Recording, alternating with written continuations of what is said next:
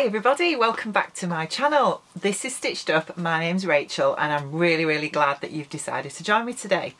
So first of all, I wanted to say a huge thank you to everybody who has decided to watch and subscribe and like my videos. If you haven't already, please subscribe. And yeah, let's get started for some sewing fun. Okay, so today I'm going to talk to you about my love of jersey fabrics. Now, some of you, those of you who've been with me for quite some time, will know that because I do talk about it a fair bit, I have gained quite a few pounds over the last year, and I'm not happy with it at all, and I'm trying quite hard at the minute to try and reduce my weight so that I can get back into some of the clothes that I made in 2018 that are languishing in my wardrobe that I just cannot get into at the minute. Now, for those of you that are on Instagram, there is a hashtag that's going around at the minute. I think it's called Sew My Size, and it's been really prevalent on Instagram this week around people celebrating the size that they are, and a real big shout out to pattern designers, whether that's commercial pattern designers or the indie designers as well, all about inclusivity and making sure that they look at trying to grade their patterns to cater for women and men of all shapes and sizes. And what's really struck me this week is the amount of what we would traditionally call plus size sewists who are being absolutely so empowered to present themselves on Instagram with their height, their weight, their body measurements, and they're just really embracing it, and I think it's amazing. It's absolutely fantastic. I grew up in an era in the sort of 90s, early noughties, where skinny was everything, and you know, if you weren't a size 0, then that was it. You know, you just weren't catered for. And I can remember so many times as a teenager going shopping with my friends and not being able to fit in any of the clothes in the, you know, the real trendy stores, and it always affected me quite deeply. So one of the things that we love about sewing, obviously, is that we can sew our own, and yeah, to really be part of that community that just embraces all shapes and sizes is really truly something. So anyway, enough waffling, getting back to what we're talking about today, which is about jersey. Now, for me, myself, I do struggle with my weight. I always have, and I think I always will. I go through periods in my life where my weight drops and I get super slim and I feel amazing, but trying to maintain that is always a bit of a challenge. And then I'll go to the other extreme where I gain weight to where I am now, and sometimes bigger. I've been a lot bigger than what I am now. And yeah, it's that constant battle, not just physically but mentally as well. And at the minute I've got, as you know, so many glorious fabrics in my stash that I want to sew up into really beautiful clothes. And I know there's the old mantra that you should sew for the body you have, not the body you want, but I'm not happy with the way I am, and I know that you know, as I was about a year ago is where I really want to be. So at the minute I've got loads of jerseys in my stash and I'm sewing with jersey, mainly because I know that these patterns and these garments that I'm making now are going to still fit me when I've lost my weight. So, you know, it's not going to be a waste, and, you know, I don't want to put off sewing. I love sewing, and it's one of my outlets and one of my you know, it allows me to be creative and it allows me to sort of chill out and relax, etc. And I don't want to stop doing that just because my weight isn't where I want it to be right now. So I'm sort of thinking, well, I'm going to sew with jersey, and so I wanted to talk to you a little bit today about some of my favourite jersey makes that I've made in the last couple of weeks, and also some of my favourite patterns. So the first one that I wanted to show you is to tell you about what I'm wearing. Now, this is the Tilly and the Buttons Freya, and it is a jersey pattern in her book Stretch. I think it's called Stretch. That's really bad, isn't it, that I don't know what it's called? I'm pretty sure it's called Stretch. Anyway, yes, it's in her book, which she released a year ago or 18 months ago, I'm not exactly sure. And it's a really versatile pattern because you can make it as a top or a dress. You can alter the sleeve length. It's got different neck neckbands. Oh my god, I'm just not with it today, am I? So yeah, I've made it a couple of times, but I've only made the top before. So I decided that I wanted to make the dress, and I wanted to have a go at the big roll neck. I'm not sure if it's a roll neck. It's a big neck version, whatever it's called. You know what I mean. So yeah, so anyway, I'll stand back and show you how it looks. So this is my Tilly and the Buttons Freya dress, and I've made it to sort of just below the knee. I've got 3/4 length sleeves on it, and obviously this lovely big roll neck. Yeah, I really like it. This fabric is a beautiful sort of jacquard knit fabric that I got from Coalville Fabrics, and I'll leave the link to Coalville down below. Some of you I know that watch my vlog already have found them, and it's a really good online fabric store from Leicester, but he only sells on Facebook. So he does a sale every Sunday at 5 o'clock, so that's going to be in a couple of hours, so I'll be tuning into that tonight. But yeah, he sells fabrics not really by the metre. He does minimum of 2 metres, but usually they're in 3 metre blocks, and they're really reasonably priced. I think this was £10 for 3 metres. I did need 3 metres for this version of the Freya because it's got a one-way design on the pattern, and the big chunky roll neck does take up a fair bit of fabric. Now, those of you that have made the Freya before with this neck will notice that mine is a little bit smaller than what the pattern is, and that's because I just didn't have quite enough on the 3 metre piece that I had to make it the full depth that it should be, so I had to cut it down a little bit, but I still think it works. What can I say about it? I love it. I absolutely love it. I've worn this for work already with black tights and black shoes, and you know, it's casual enough but smart enough to either get away with wearing it for work, for the job that I do, but also for you know, when you're not at work as well. I think it's really warm. This fabric is a lovely knitted fabric, and it's really warm. I used my twin needle on my faff to do the hem around the sleeves and also the hem around the bottom, and that's yeah, that's been pretty perfect, but the rest of it was just sewn up on my overlocker. So this is the kind of thing I want to wear when I'm feeling bigger than I want to be, but I know that when I lose a stone in weight, because of my height, I can carry a stone on or a stone off and people don't really notice, although I feel it. But I know if I lose a stone in weight, this will still fit me perfectly, and even if I need to take it in a little bit, I can just run up the side seams on the overlocker. So yeah, so really happy with this one. I'll just go to the next one that I want to show you, which was on my mannequin, so give me a second and I'll be right back.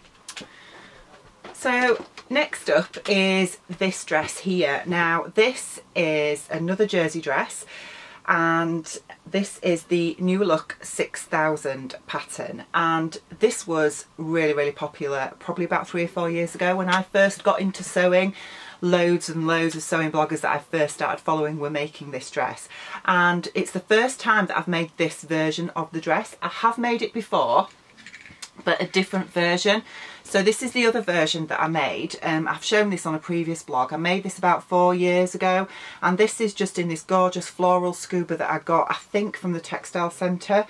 It's just a simple faced neckband. It's elbow length sleeves on this, shaped with darts in the back. It's got fisheye darts in the back, which is great if you're curvy like me, because it really nips you in the back and shows off your shape. And I made this length just to below the knee. So this is one version of the New Look 6000, but I've never made the version with the big collar and the cuffs. And again, I got this fabric from Coalville Fabrics as well. This is a lovely tweed fabric. It's stretchy, but it's got like a waffle texture to it, and I thought it would be perfect to have a go at this dress. So I've gone the full hog with this dress. It's got these lovely gathers in at the side, which creates this lovely ruching. Now if you notice, I have got it on the wrong side, because this fabric does have a definite wrong side and right side, and I just laid the pattern pieces down on the fabric wrong side down, I think, when it should have been the other way. So it's meant that my ruching is on the opposite side to where it should be, but you know, it's fine.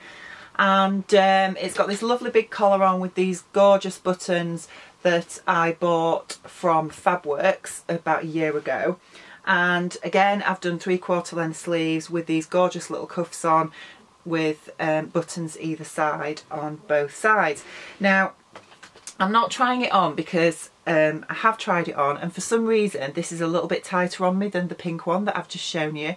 And it's just a bit tight on my hips at the minute, so I do need to alter that, and it also needs hemming as well because I finished this the other day. But yeah, I was a little bit nervous about making this pattern because I couldn't figure out how the collar worked just from seeing made up versions of this dress, but it's actually really straightforward and the instructions are really clear. The only alterations I made to this pattern was I did add an inch above the ruching detail. When I looked at the pattern, that there are, like with most commercial patterns, there are lengthen and shorten lines on there for if you do need to adjust the length of your pattern, but they weren't actually above the ruching detail. And looking at, obviously this was going to be creating a bit of space for your bust, so if you are fuller busted, I did think that actually I probably needed that to be a little bit lower down. So all I did was I measured between the bottom of the armhole and where the ruching started, and then cut across straight through the front pattern piece, and then added an inch on there, and then did the same on the back pattern piece as well. So really happy with this dress. It looks exactly as I expected it to be, apart from I didn't quite realise that obviously because it's like a check fabric, it's the check is sort of off kilter a little bit because of the ruching. The front pattern piece is not cut on the fold because of all these pleats that are in the side here. The front pattern piece is one big piece that you cut, you just cut it flat on the fabric, and yeah, it just means that this check on the fabric at the top before you get to the ruching is a little off kilter, and then it goes straight the rest of the dress. Now, when I first was putting it together, I didn't like it. I thought, oh gosh, it doesn't look very good. But actually now the dress is all complete, and because the collar is the same, obviously that's slightly the grain line is right, but it just means that the pattern is off a little bit. I think it works. It looks fine. So really happy with it. Again, if I show you the detail on the back, you can see these gorgeous, I love how the collar drapes at the back here. It's designed to have it's got a centre back seam, and it's designed to have a zip in the back, but because this is jersey, this particular pattern you can make out of a woven fabric or a jersey fabric, a good stable jersey like this, which is, it feels very much, it's not a scuba, but it feels very much like a ponte, that kind of fabric. I knew that I'd be able to get in and out of this without a zip, so I haven't put a zip in, and I've just stitched up the centre back seam. But I love how the collar sits at the back. I think that's really cute. And again, it's got these fisheye darts in the back, which when it's on, for anybody who's curvy, it gives you a really lovely shape, and I really do like seeing patterns with these fisheye darts in. I think they look great. So again, this is lovely and I'm really happy with it. I will be wearing this for work when I've finished it off and got those few little alterations just around the hips made to fit me a little bit better. So that's my next make. So following the success of my first Freya dress, I then set about making another one, and this is it here. Again, I wanted to make this really big chunky roll neck because this kind of weather that we're having at the minute in the UK, it's been really cold. The last few days have been quite mild, but before that it was really cold, and we're planning from today to get really cold again, and I just want to be snugly and warm when it's this cold. So yeah, I've made another one. This is in another fabric that I got from Coalville. This is a lovely teal Ponte Roma fabric. I've got a few threads under there, I think I can feel it. Yeah, this fabric was lovely to work with, really stable. So if you've not worked with jersey fabrics before, I would suggest you start with something like this, something like a Ponte. It's still got that nice enough of a drape in it to obviously work with the big chunky roll neck, but it's lovely and soft. Again, I twin needled the wrists round the wrists just there. Again, I've just done 3/4 length sleeves, and that's because obviously being a nurse practitioner I need to have my sleeves rolled up when I'm at work, so I've just gone for 3/4 length sleeves. Again, if I just stand up and show you, this one fits me a little bit more snugly than the previous one, and I think that I would probably wear a slip underneath this just to hide obviously any see-through from tights and underwear, etc, etc. So it's just a little bit snug on me at the minute, but I'm really happy with it. As I say, I love this fabric. I think it's really nice, and hopefully as I lose a little bit more weight it will just get a little bit looser on me. I've gone for midi length with this one, so it's between my knees and my calves, but yeah, it's lovely. It's a really nice cozy dress. What more can I say? And I love this colour, it's great. What else? Another dress to show you, so give me a minute to get changed and I'll be back with you in a minute. So the last dress that I've got to show you today that I've made this last week is this one. Now this is the Seamwork Tacara. I'm going to put a little picture of it just up here because I can't find my pattern pieces at the minute. God knows what I've done with them, but anyway, I'll put a little picture up here. But essentially it's very much, I think it's very much like the Sew Over It Thea dress, which they released last month as one of their part of their PDF club, and I really liked that dress. It's a cocoon shaped dress suitable for jersey fabrics that you can have either midi or mini length, and I really liked it. However, and I was going to buy it, however I am a member of Seamwork, and one of their releases recently was the Tacara dress, which is very similar. Again, it's a cocoon shape. Now I love it, I love the cocoon shape, but I'm just not sure it suits my figure, especially at the weight I am at the minute.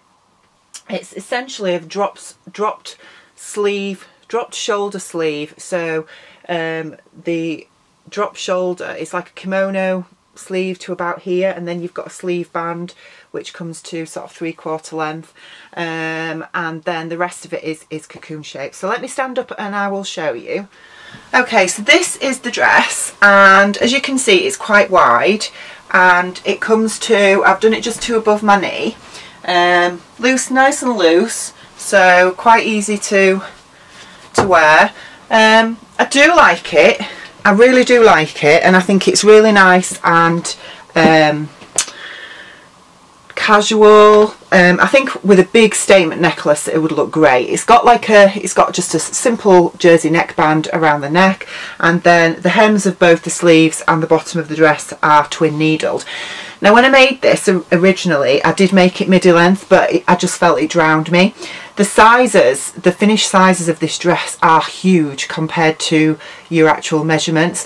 I made a size 8, which is obviously a US size 8, which is equivalent to a size 12, and obviously you can see how loose this is on me, and yeah, the finished measurements are huge. If I'd have gone the size that I probably should have done, which would have been at least a 10 at the minute, it would have just been enormous.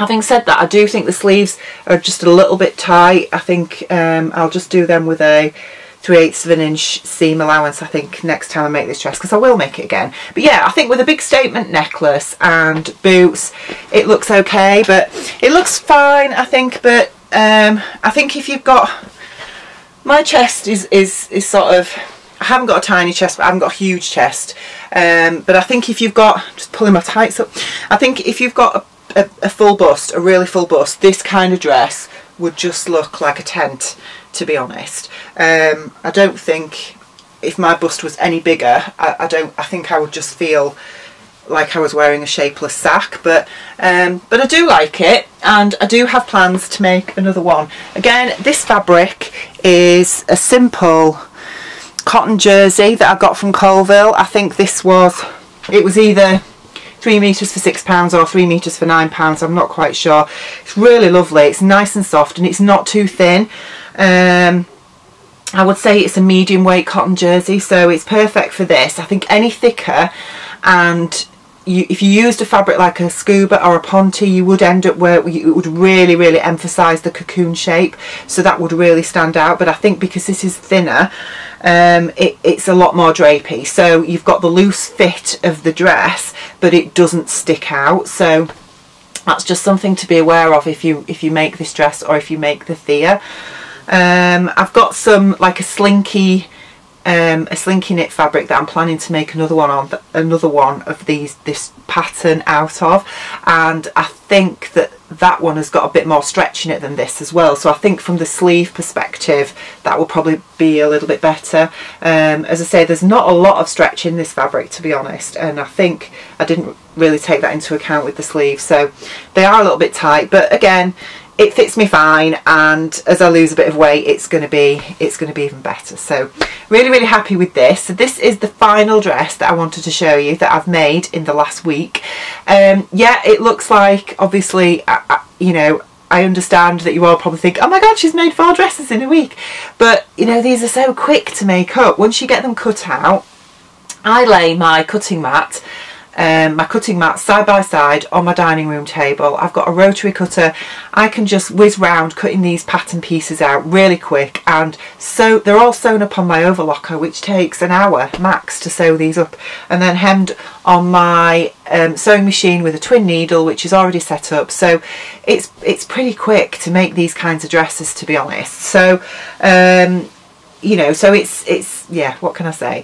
Anyway, I've got one more thing to show you, and that's going to be the final thing to show you that I've made in this last week. So I'll just go get changed and I'll be back with you in a few minutes.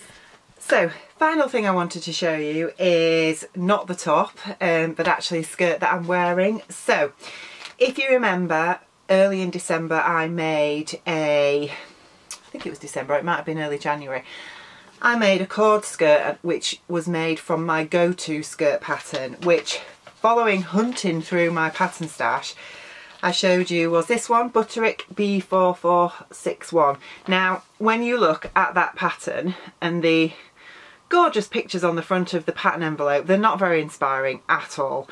They look really dowdy, really old-fashioned, really frumpy. They all look like they're made out of quilting cotton, and yeah, it doesn't inspire. But honestly, sometimes you see these patterns, you've got to look beyond the picture that's on the front of the pattern envelope, because sometimes it can actually be a really cracking pattern, and this one for me is just fantastic. It really is. Anyway, it's designed for woven fabrics, but again, I've made it out of jersey. It took a little bit of tinkering with, because ordinarily this pattern sews up incredibly quickly. But I needed to tinker with it a little bit, obviously, because the pattern that I've cut out in a size 14, which fits me in a woven. But when I did it in this fabric, it was a little bit big. Anyway, let me stand back and I'll show you the finished skirt, and you can have a little look and see what you think. So here is the finished skirt. So this is a black ponte fabric, again, that I got from Coalville Fabrics. And I got 3 meters of this black ponte, and I think it was £9. So I've got tons of it left, because this pattern only takes about 1 meter of fabric. Now, it's got 2 darts at the front. It's got a facing which goes all the way to the inside, so you don't have a waistband. So it's great if you've got a patterned fabric where you just don't want that line of interruption to your pattern detail with a waistband. But even in a plain fabric, I think it's really nice not to have that interruption there with a waistband. And then it's got darts at the back as well, and also an invisible zip. I don't know if you can see that zip there, but there is an invisible zip there. And even though this is made out of ponte, I did want a proper stabilised waist with a zip in as well. I didn't think I'd be able to get it on and off, because my waist is quite significantly smaller than my hips. So this skirt length is just to my knee. I'm wearing it with my leopard print gable top from Jennifer Lauren Handmade at the minute, just so that you can see it a bit better. But you know, it's not exciting, is it? It's just a plain black skirt. But one thing that I was noticing was that I just didn't have a plain black skirt in my wardrobe, and Pencil skirts are very difficult to fit on me because I'm curvy and my waist is usually two to three sizes smaller than my hips. So I can't just go out and buy a pencil skirt, and even making one in a woven fabric would be a bit of a nightmare, to be honest. So Ponte is just perfect because it's stable, it's a good stable jersey, but it stretches, so it gives. And you know, if you want to wear that figure hugging shape of a skirt, make it yourself out of Ponte or Scuba. The beauty about them as well is because they're quite thick jerseys, they tend to hide a few sins, shall we say. Anyway, that's my last make to show you. So yeah, what can I say? Have a go at jersey if you've not sewn with it before. There's some cracking patterns out there, and yeah, it's great to have a nice little black skirt in my wardrobe now that I can wear for work, or I can jazz it up for a date night or something like that, or just wear it casually. I love the Freya, I love the big chunky roll neck, I think it's fantastic. And yeah, I'm going to be making loads more of those and trying to use a lot of the jerseys in my stash, especially while I'm trying to lose weight so that I can fit back into my woven clothes.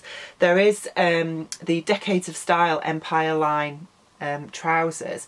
I made 2 pairs of those last year. I made a black crepe and a sort of aubergine crepe coloured pair as well, and I cannot get them on at all at the minute. They're just far too tight. And I am not making them in a bigger size. I've got some more crepe fabric and I'm desperate to make some more of those trousers because I love them, they're fabulous. But I'm not making them in a bigger size, I'm not wasting my gorgeous fabric. So anyway, that's where I'm at the minute. But you know, at least at the minute, these kinds of clothes are making me feel good when I'm feeling a little bit sorry for myself that I can't get in the clothes that I love, and it means that I can keep sewing. So anyway, I hope that you've enjoyed this video.